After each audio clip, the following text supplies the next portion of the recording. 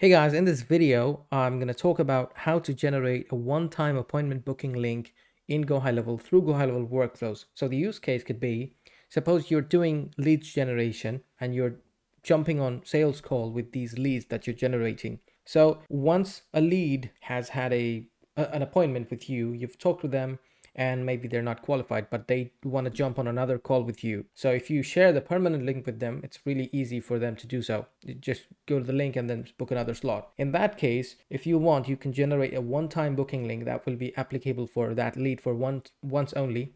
If the lead has booked an appointment and has had it already, then that link won't work anymore. Say if that's the situation for you, then you can do this that I'm going to show you. So let's go to automation.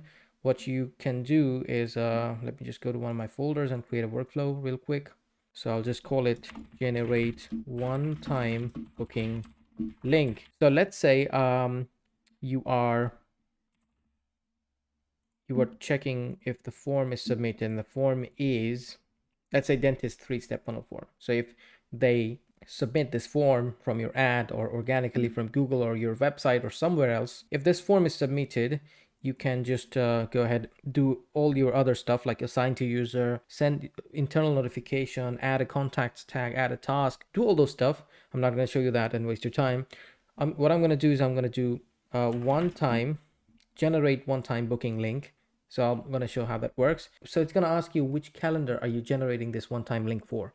So I only have one single calendar in this account. So I'm going to select that one and that's it. So once I generate that, now it's generated. So form submitted, all those other actions you add, they're executed. Now it's come to this. Now the one-time link has been generated and the workflow has it, but how do you send it? So for that, you need to do an email. So let's go to an email and fill this out, from name, from email. So I'll just say, here's your booking link. So I'll just do hi. Let's just do hi contact first name. Oh, there you go. Here is your booking link. Or I'll just say click here to book your consultation. That's just a one-time booking link. That's a free booking link. Let me just generate it first.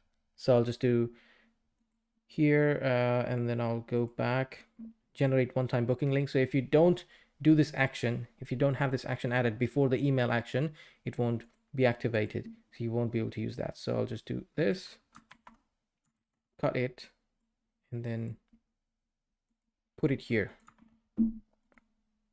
And then just new window. So this makes sense again when you are hopping on sales calls with leads, and if they're not qualified, you don't want to waste your time on that. And also if you are doing just one free consultation session. So if you share this one-time booking link, they've had their free consultation and then they come back, they click on this link won't work anymore. So that's how you generate a one-time booking link and send it to them through GoHighLevel workflows. So I hope this made sense. Hope you understood how it works. Subscribe if you're new to the channel, and I will see you in the next one.